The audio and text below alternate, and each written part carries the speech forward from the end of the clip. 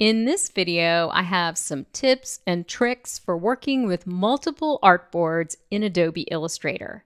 What I have here is a set of icons. Each one is grouped so they function as individual objects, which is important for this.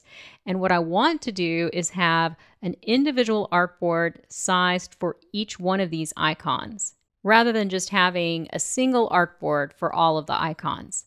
To edit artboards, you need to first click on the Artboard tool, and that takes you into Artboard editing mode. Here we can see, here's Artboard 1. There's only one artboard in this file, and down in the Artboards panel, I can see Artboard 1 right here. And you'll find this panel in the Window menu. You can create new artboards quickly by just double-clicking or single-clicking on your art.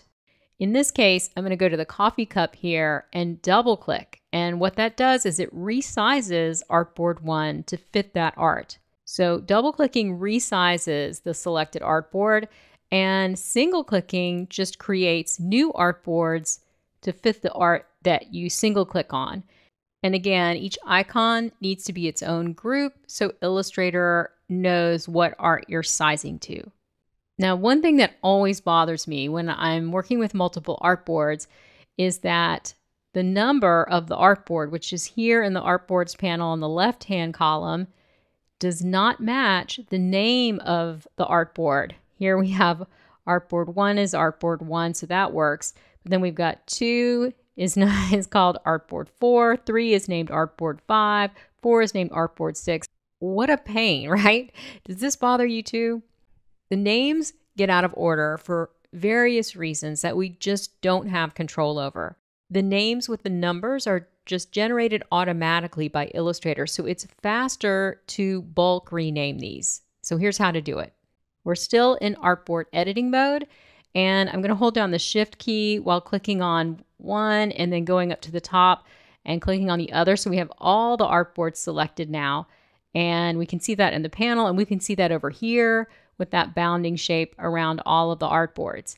And then I can go up to the top control bar where I have options when I'm working in artboard editing mode, including the name field.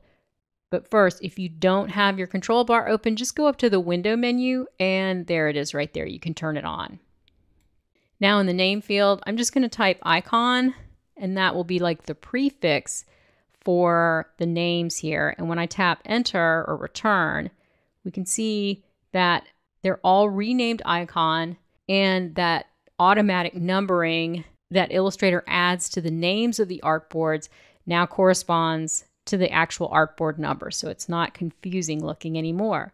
Now you could come in here and individually name these, which is a good practice sometimes. Like you might want to double click on this name here and call this artboard strawberry and call this one tulip. And that would be probably the easiest thing to do. But the fastest thing to do is just name them all one thing and let Illustrator generate the names, and the numbers will be in order again. Now, here's another tip. Sometimes I want to have the artboards in a different order. So let's say I want the rainbow to be up here where the coffee cup is. So this needs to be the first icon, and then all the other icons will just sort of move over.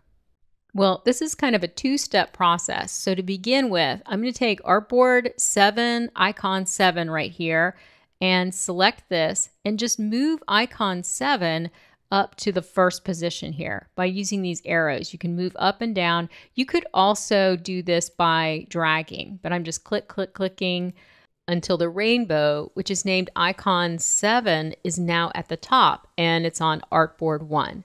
We can see that over in our document, but it doesn't move the artboards. To do that, we need to rearrange them. So let's come over here to the Rearrange Artboards button, click on this, and in the dialog box here, we can see I've got 8 artboards. I've got the layout set to grid by row with 4 columns. All of this is good. I just want to change the spacing to 100 points so the artboards won't be too close together.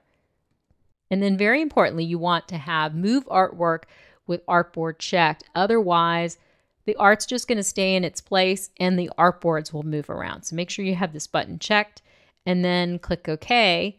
And now Artboard 1 is at the top left corner with the rainbow on it, and the numbered artboards go 1, 2, 3, 4, 5, 6, 7, 8 from left to right. So that's great.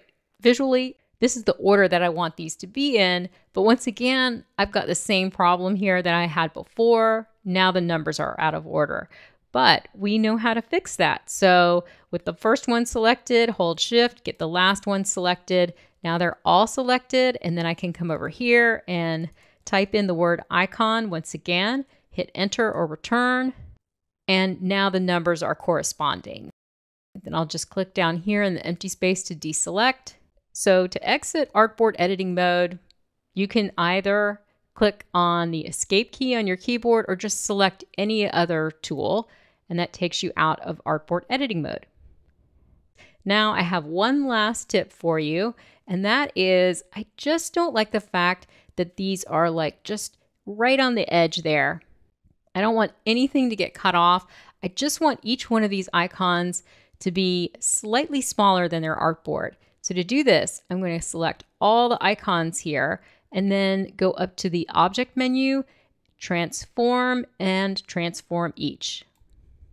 In this panel, you can transform each one of these selected objects here by the reference point here. So currently this is set to the center. So all of these will scale from the center. I'm going to tap the arrow keys on my keyboard down from 100 to 99, 98. I think 96 is just enough to make sure we have just a tiny bit of margin on each artboard.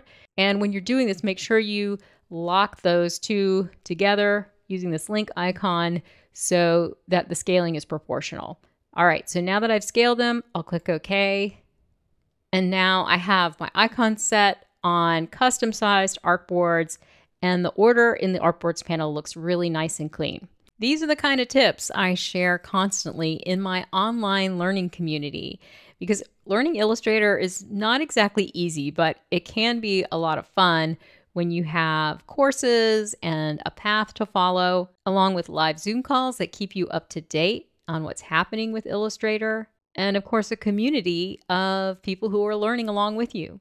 So I hope you'll check it out at lauracoylecreative.com, and thank you for watching.